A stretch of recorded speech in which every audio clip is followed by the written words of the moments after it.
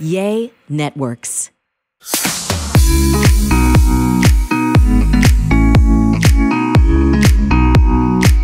Hello, everyone. Welcome to Sour Loss, Sweet Lessons. I am your host, Deshauna Barber, and I am so excited to be coming back to you all with another episode. Today's episode is called Fending Off Fair Weather Friends. Now, for those that don't know what a fair weather friend is, a fair weather friend is someone who is not a friend when you are in a challenging position. They're someone that dips out and is gone when you need them the most. They love to be near you when life's on a high, but when life's on a low, they are nowhere to be found. There's also a element of opportunistic mentality when it comes to fair weather friends. Sometimes they are users and takers and they're not givers. So today I'm excited to talk about that. And especially when we're talking about it in the context of how to stay away from this. When we talk about the fact that Sour Loss, Sweet Lessons is all about self-care, self-love, and self-improvement. When it comes to having a mindset that's based in self-care, you want to make sure that your relationships are genuine and that they are authentic.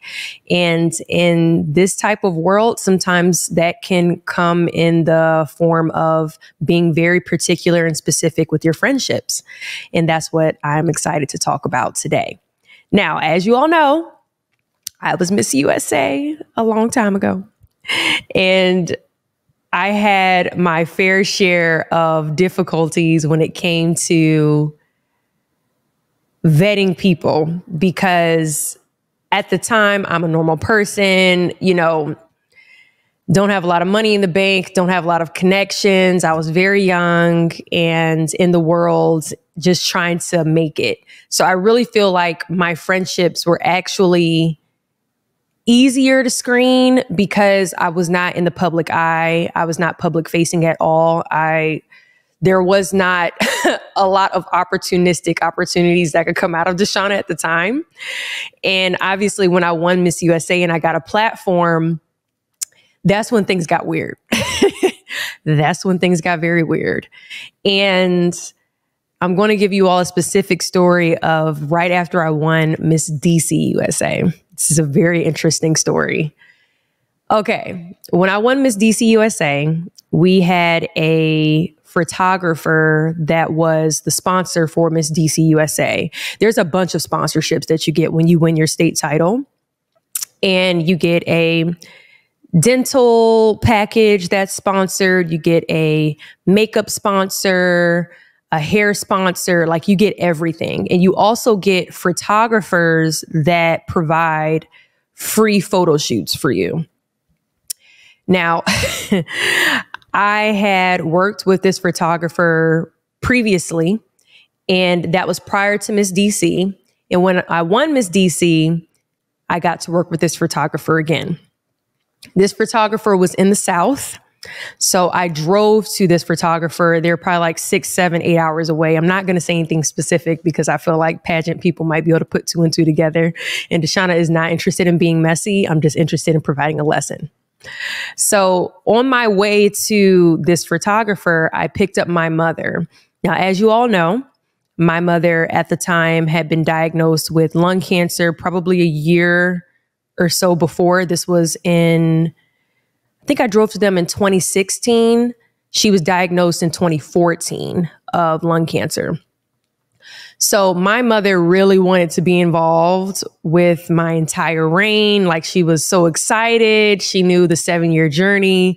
And I remember when I told her, yeah, I have to drive past you in North Carolina to get to this photographer. She said, come pick me up. I want to be there, blah, blah, blah. Now, mind you, my mother, because she had lung cancer, she had a tough time breathing. So she was actually on an oxygen tank. So we had to, she had to use like a cane to walk and then drag along her oxygen tank and all these other things. So it was very clear that she was sick. And when we got to the photographer's studio, they were a couple actually. And I brought one of them a gift just to say thank you for the sponsorship. That's what you do when you're a queen and you represent a certain title and you represent a franchise. Anytime you see the sponsor, you not only want to post them and tag them, you want to bring them a gift because they're offering you free services for just because of who you are, just because of the title you offer. And then in exchange, they get exposure by being able to have you posted on your platform and all these other things. So I bought this person a gift with me. And the first thing she does is she takes the gifts, drops it on the ground, walks away. I'm like, okay, that was interesting. That was a little weird. And my mom noticed it. She's like, is she okay? And I'm like, yeah, I don't know what's going on here. So they put us into a room to get ready. Now, mind you, I got my makeup done before I got to the studio. I think that may have offended her a little bit because she also does makeup. And it's a package deal. And I told her, hey, I found a makeup artist that I would prefer to do my makeup. As you all may know, chocolate girls, like it's a certain type of makeup that you have to get done. Sometimes when you have makeup artists, they just don't have the colors. They don't have they don't have anything that they need to be able to properly cover your face. And I had gotten my makeup done by her before and I did not like it. The color didn't match. Nothing was working. So I told myself that I am not going to get my makeup done by her again, but I appreciated the photography and I wanted to avoid headshots that I could not use. And unfortunately, when I had worked with them prior to winning Miss DC, I was not happy with my headshots at all. Moving on. So we go into the back room and there's another national title holder there. I don't remember her name, but she was Miss United States at the time, I believe. When I tell y'all, my mother and I sat in this back room for at least, hours. It had to have been hours that we were sitting in the back room waiting for them to come back so we could do the shoot because they were so focused on shooting Miss United States. And, she was a beautiful girl. And I thought that it was really great, some of the work that they were doing with her. I would kind of come out, kind of look, see how things were going. But it was during my time slot and they might have double booked, which is fine, but maybe like tote back and forth between the two of us. But to me, it just felt like they were completely ignoring my mother and I. So then they pull in, I kid you not, I drove hours and they did 2 looks, maybe 2 looks. And the shots were click, click, click, click, click. Okay, next look, click, click, click, click, click. And we're done. But Miss United States, Miss United States got hours and hours of time in different spots around the studio. Like she got queen treatment. And then me, Miss DC USA. And at the time, DC had not placed at Miss USA in over 10 years. So we were not a state that was like a California or a Florida or a Texas or New York. We were a state that was very overlooked. So because I was a very overlooked state, I did not feel like they really prioritized making sure that I got really good shots. And I also don't think that they were very kind to my mom. Even in, do you want some water? Does she need somewhere to sit? Like there's little things that you do. You want to be kind to somebody, especially when they're clearly on an oxygen tank and they're very ill. And I just felt like she was very rude. Now, her husband, on the other hand, was quite nice. He was the photographer, but I felt like she was incredibly rude. And I did not like her behavior and I did not like her attitude.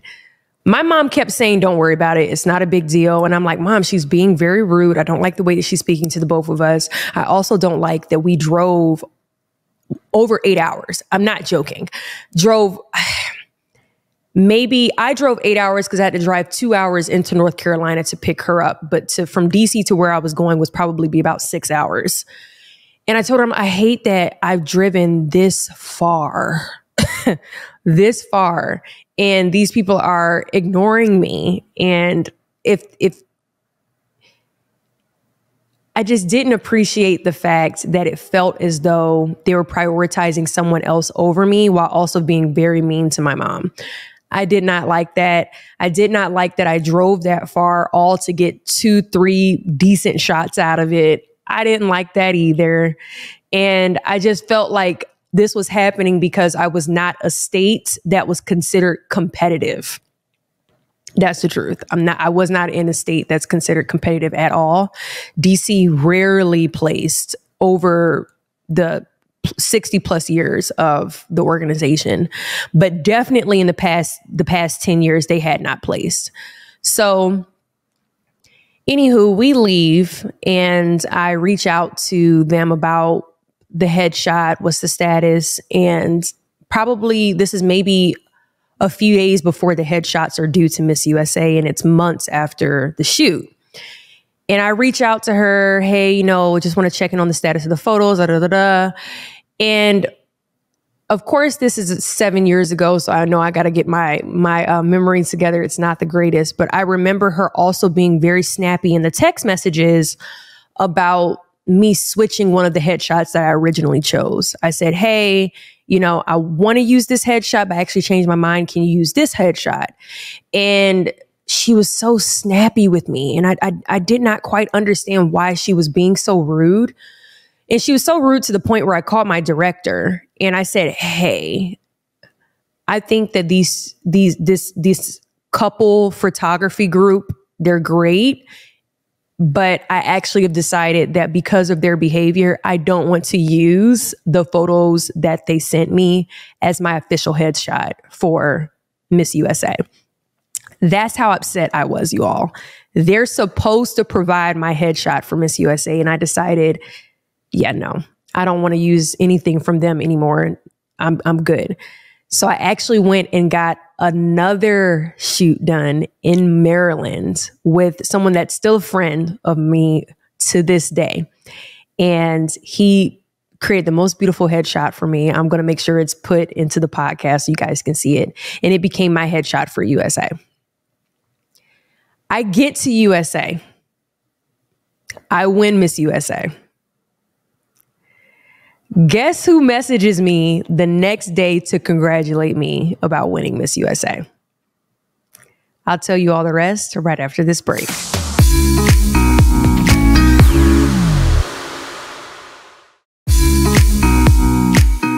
Welcome back to Sour Law Sweet Lessons. Okay, let's dive back in. Guess who texted me the day after winning Miss USA, y'all? Guess who texted me? This person did. This lady texted me, and I didn't save their number. So she messaged me and said, oh my gosh, congratulations on winning Miss USA, blah, blah, blah, blah, blah. And I said, who is this? And she said, such and such and such. And I never responded. After like 30 minutes of me not responding, this person texted back again and said, hello, question mark, question mark. Never responded. Never responded. And not only after they said hello, they messaged me again and said, how is your mom doing? Again, silence. Because now suddenly we care about my mom. Now suddenly we care about my mom. That's weird. Can we admit, guys, that that's a little weird? If you see somebody that's on an oxygen tank, cannot stand up straight, and is like crippled and walking into your studio, and you just are completely and utterly disrespectful and almost treat them as if they don't matter. There's one thing that I've always loved about myself, and it's really something that I've loved about what my mom has taught me just throughout my life. She's like, you have to be kind to people. You have to be kind to people, no matter who they are, no matter where they're from. You have to be kind to people. And here's why. One, that's just the godly thing to do. We're Christians. That's just what you do. You're nice and you're kind to people. But also, you never know you don't know who you're talking to. You never know where someone's going to be. You never know if you burned a bridge with someone off of something very petty, and next thing you know, they're standing between you and an opportunity. So although we're not meant to look at this as an opportunistic thing, you also have to consider how unnecessary it is to burn a bridge for no reason. You just don't know. You have no idea. And there are moments in which I was having a conversation with someone. I've had this happen at a speech before. I've had a conversation with someone and, I'm rushing during a speech, and a young lady walks up to me and says, "Oh, can you take a picture with my daughter?" And I was in a rush, and I said, "Oh, of course, snap the picture." Come to find out, she was the wife of the CEO of the company. The next thing you know, the company donates, a massive amount of money to my nonprofit. You just don't know.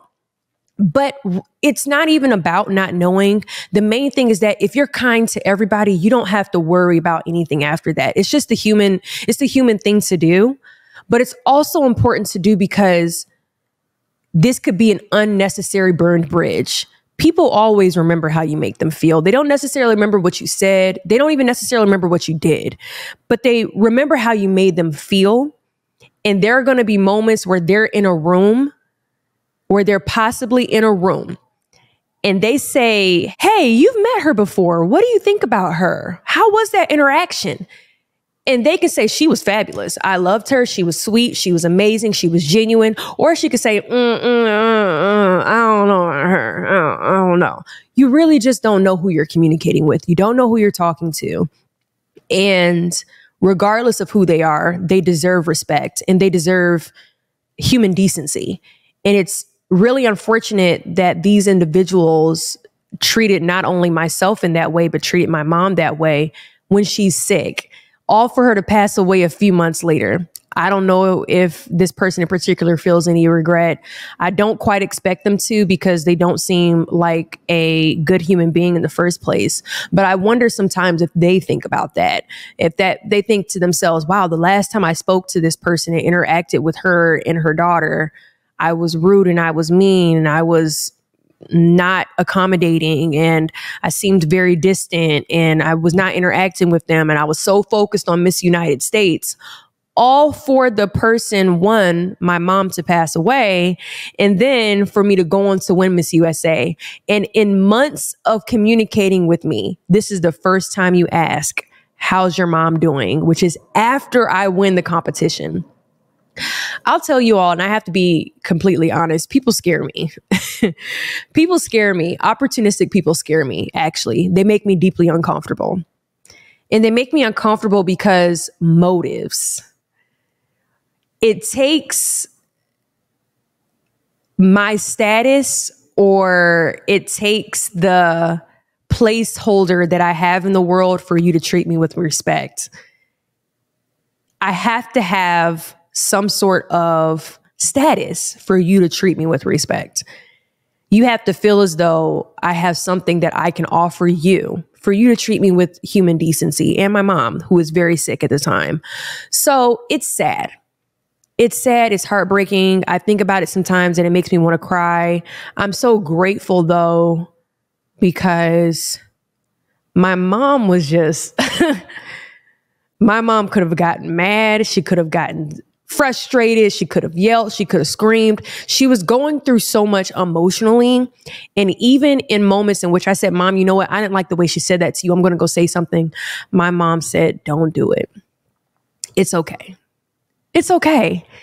And it's crazy the amount of kindness and, it takes a humble heart to be able to be okay with someone being this disrespectful, but she knew that this photographer was in charge of my headshots, a headshot that is so incredibly important in the pageant space. When you're competing for a national title, your headshot is incredibly important. She didn't want me to burn this bridge for the sake of the competition.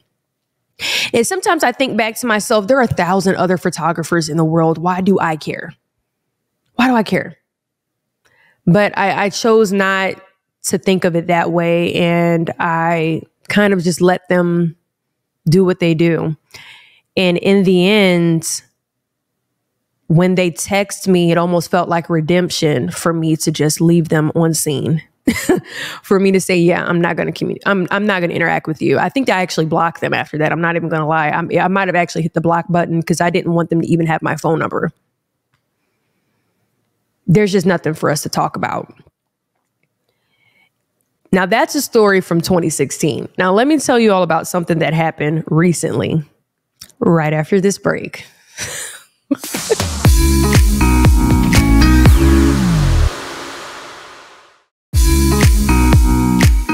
Welcome back from the break. Okay, let me tell you something that happened 2020 time frame up until now. Okay. I got an Instagram DM by a person that I was very cool with in 2020 time frame. 2019, 2020, we were really cool.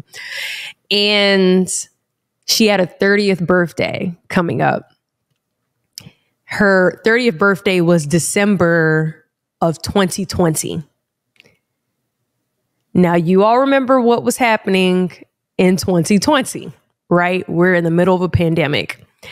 Her birthday was in Zanzibar, which is like a dream for me to go to Zanzibar. Very excited to go to Zanzibar. And we thought when we were first contacted about her 30th birthday, I remember her reaching out to us at least 6 months prior. And I know we're all naive when it comes to COVID, but I know that majority of us did not know that COVID would last the length of time that it lasted. But the COVID lasted so long. We're just now kind of getting out of it, right?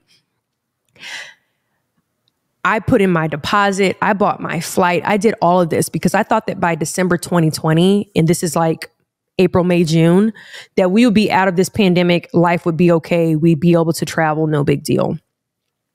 That's not what happened.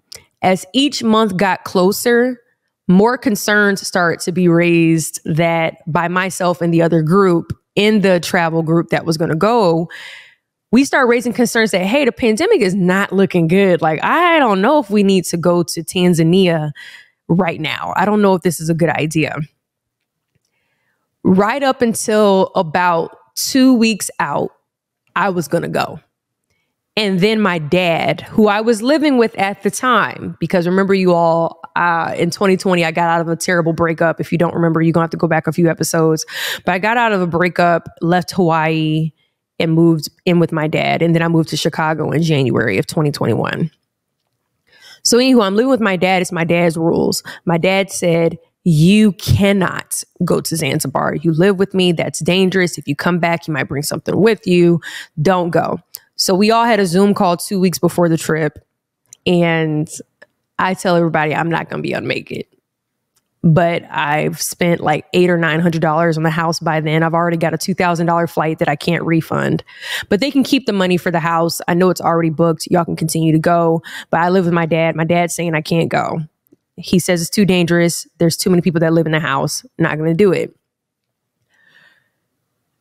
Things really took off by then. People are arguing. People are disagreeing. Voices are getting raised. It's starting to get really bad. But overall, we understood the consensus. Everyone's just started popping out like flies. I'm not going. I'm not going. And then next thing you know, nobody went.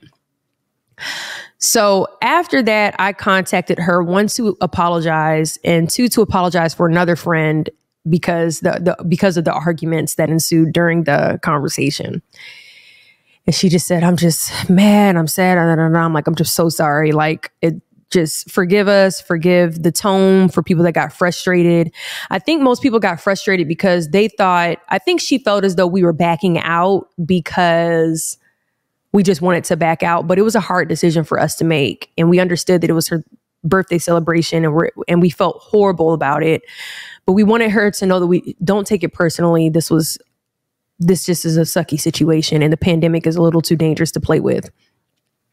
So that happened. Okay. I ended up recommending, why don't we move the trip to somewhere in the States, or let's move the trip to Mexico? Like, can we stay in North America? Because once you go overseas, it's hard to get back into the States if you test positive. But if we can drive, if we get stuck in Mexico, we can drive across the border. But Tanzania is a whole nother thing. Zanzibar is a whole nother thing. She was against that. And it was around New Year's time frame. So everyone backed out the trip. I backed out the trip. And then I ended up deciding to go to Las Vegas with my now husband. And guess what happened in Las Vegas? I ended up catching COVID. And I had to quarantine. I had to quarantine by myself in a hotel because my dad wouldn't let me back in the house. But here's what's hilarious about it. I think when I added up the dates, I think I caught COVID the week before. And I think it might have been during the travel time while I was on the airplane. Like when I matched up the dates, it would have probably been around the window of time in which I was at the airport, or maybe the day before. So imagine if I had been in Tanzania or Zanzibar and tested positive. I wouldn't have been able to get back into the States. They wouldn't even let me on an airplane. They would have locked me in quarantine somewhere. So it all ended up working out in the end. So 2-3 years goes by. I haven't heard from her. We don't follow each other anymore. I don't know if she blocked me. I don't know if she blocked me and then unblocked me. I don't know what happened. But suddenly I'm not following her anymore. And that was not my decision. So I don't know what happened. And I get a message from her. And the message says, "Hey, I hope all is well. I see you're doing great in speaking. Would love to know more about it." And I'm thinking, oh my gosh, this is great. We're friends again. I didn't know, if she had a problem with me or not. I really love her personality. I love the interactions that we've had. So this is great. So I sent her this long breakdown of things that I send to people that are aspiring speakers. Sent her this long breakdown of like, hey, this is what you got to do. Do this for the website. You can copy my speaker's reel if you want to use this. And she's like, oh my gosh, thank you so much. That's so sweet. And I'm like, yeah, no problem. Like, hope all is well. And then after that, she started liking all my photos, commenting on all my photos. I was doing the same for her. We'd exchange DMs here and there. And I'm thinking, okay, we're friends again. It had been years since I spoke with her, like 2-3 years, you guys, since I spoke with her. This is 2021, 2022, and half of 2023. It's been 2.5 years since I've had conversations with this girl. So I'm happy. Like, I'm thinking we're friends. And I didn't know if she had a problem with me or not after the canceled birthday trip, but now I realize she doesn't. This is great. And then a month or two goes by. I get on the phone with my manager and we're just talking regular stuff. And we start talking about a television show. I'm not going to say what television show it is. We start talking about a television show that this person was on. And I'm like, oh yeah, there's this girl that I'm friends with that was just on the season, like a season ago. And she's like, oh yeah, I know her. She messaged me. And I said, she messaged you? And she said, yeah, let me pull it up.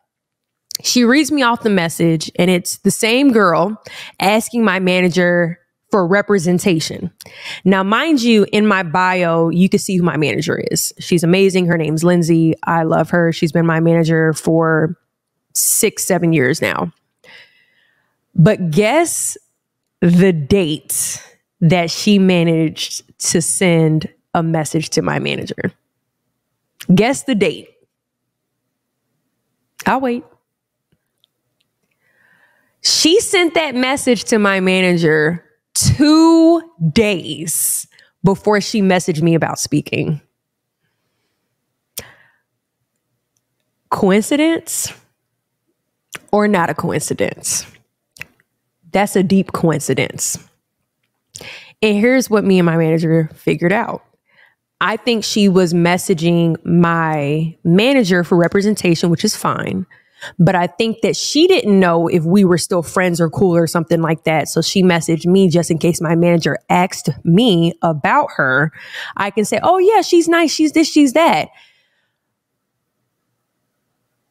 But the timeline shows me that you're doing it to make sure that I don't have anything negative to say to my manager about you, which I would not have. I would not have had anything bad to say. Yeah, me and her used to be friends a few years ago, kind of fell off. That would have been the end of it. But I think that she messaged me because I think she was being opportunistic. We have not spoken in 2.5 years. It's very interesting that you're messaging my manager one day and then me 2 days later.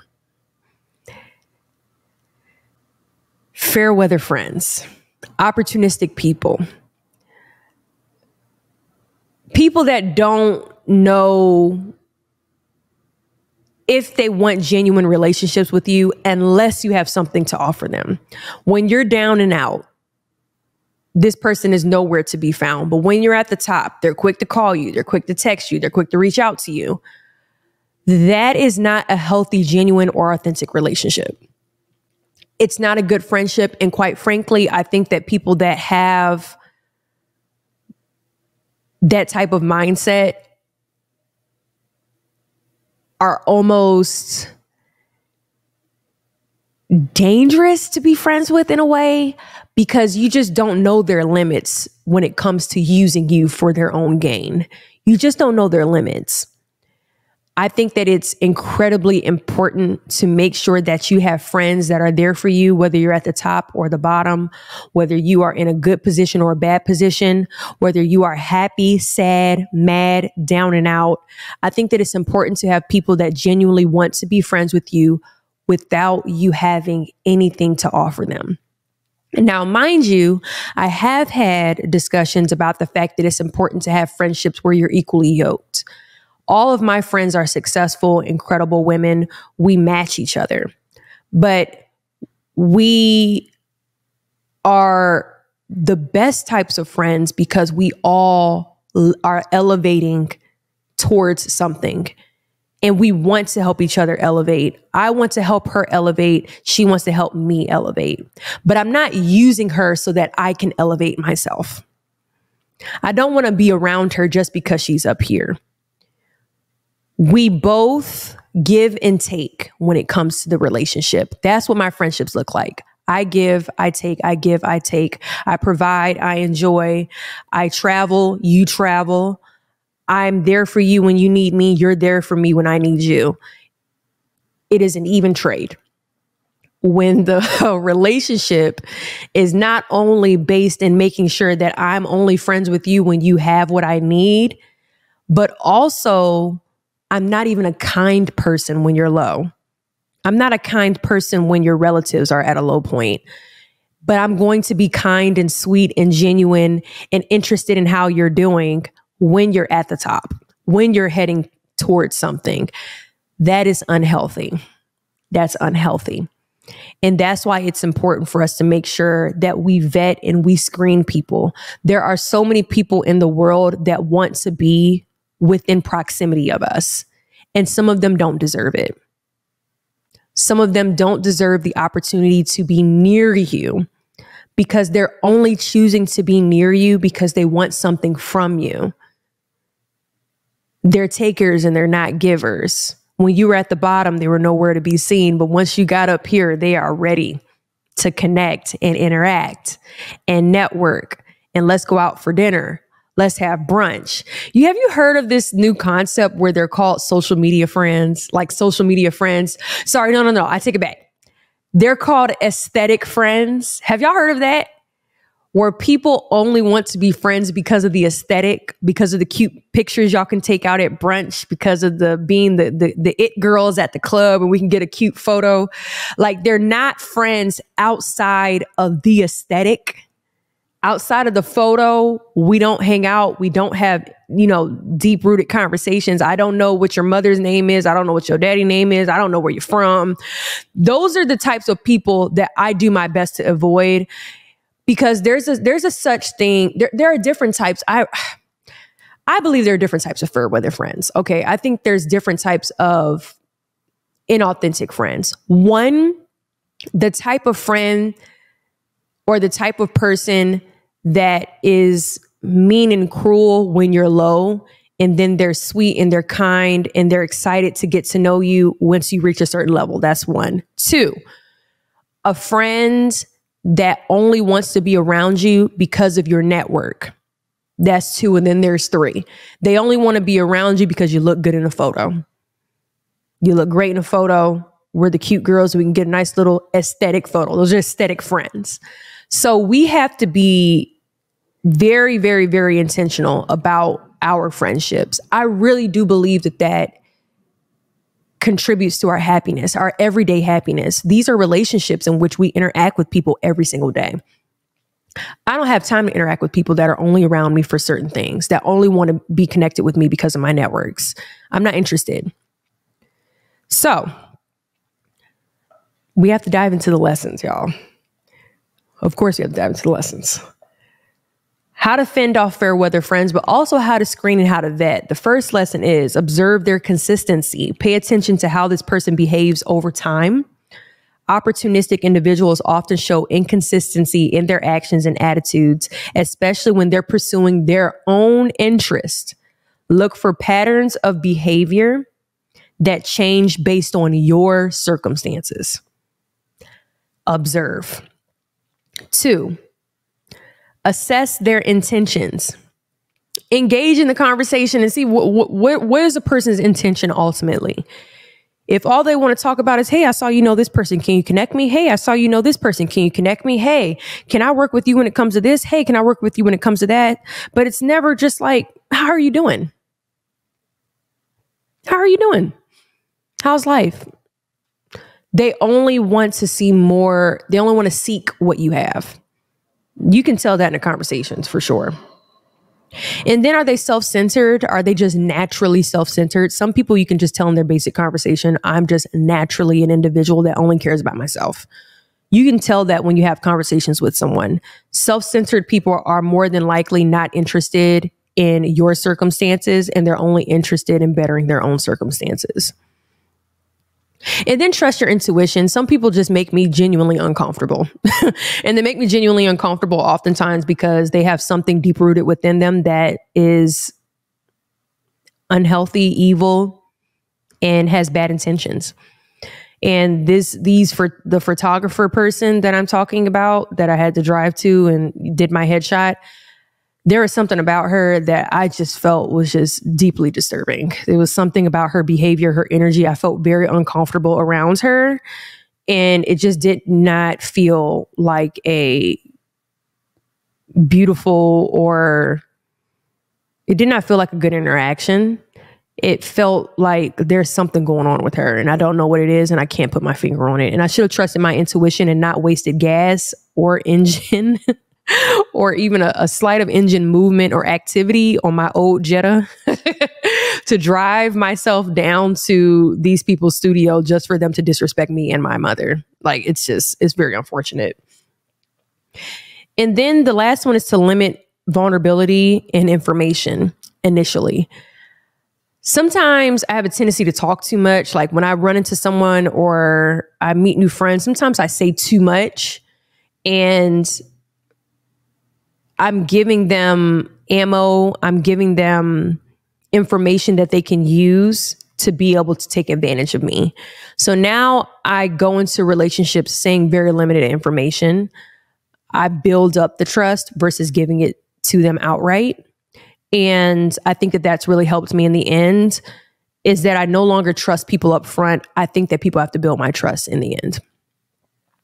So yeah, that is the end of our episode, Fending Off Fair Weather Friends. I hope you guys enjoyed this one. This was a real story time.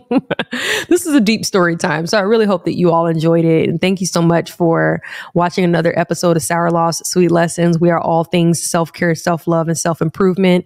If you enjoyed this episode, share it with a friend, share it with a family member, a colleague, and please comment, like, and subscribe. And I look forward to seeing you all at the next episode. Bye-bye.